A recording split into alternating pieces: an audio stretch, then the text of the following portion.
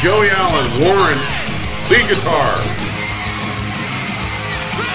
I think it's something you're born with, really, but just that love for music and, you know, like to entertain.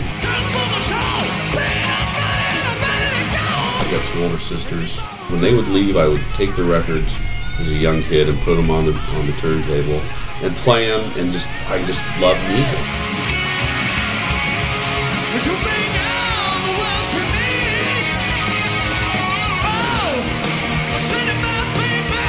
My name's Chris Evans, and I'm in the Hanna Barbarians. I haven't been here for more than about a year and a half, and there's a big music scene really building, not just in Denton, but Fort Worth and Dallas.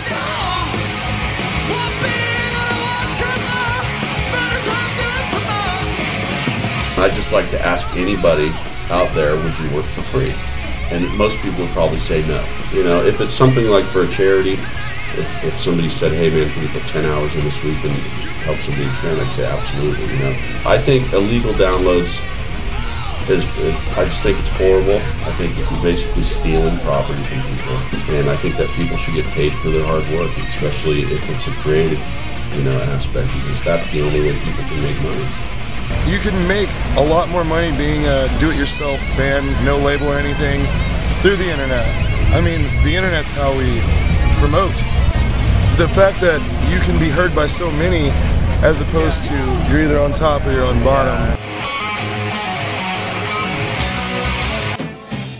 Touring, making a new record, which we just did, comes out in May, is a marketing expense now.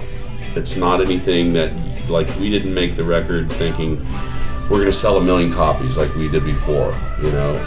So basically the way we make money now is touring. So making the music is the vehicle to tour. It can be tough, obviously the old-fashioned way, but I mean, we go back as far as doing pressing vinyls, merchandise, CD album sales, iTunes, you know, all that.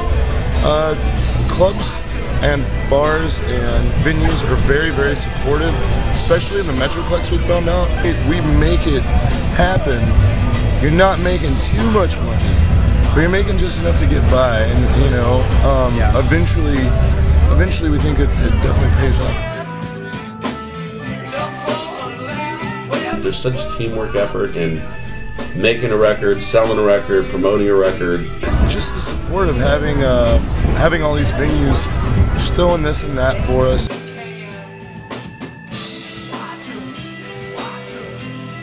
Where do you go buy a CD anymore, right? Best Buy? I remember whenever, you know, say 88 to 94, even whenever CDs were coming out and everything, there was just no, I mean, you were waiting in line to get the next big CD at a Hastings Music, and that kind of stuff is definitely missed as far as it goes with the internet.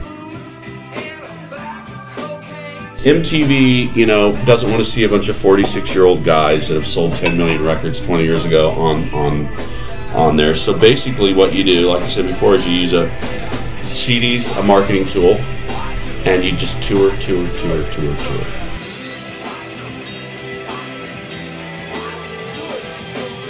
Music saves lives.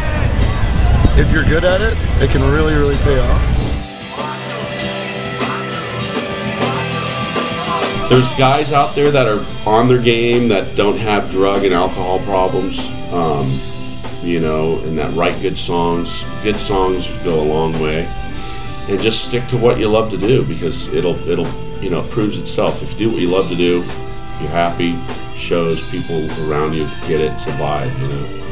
So just stay sober and try to kick the guy's ass next to you, you know.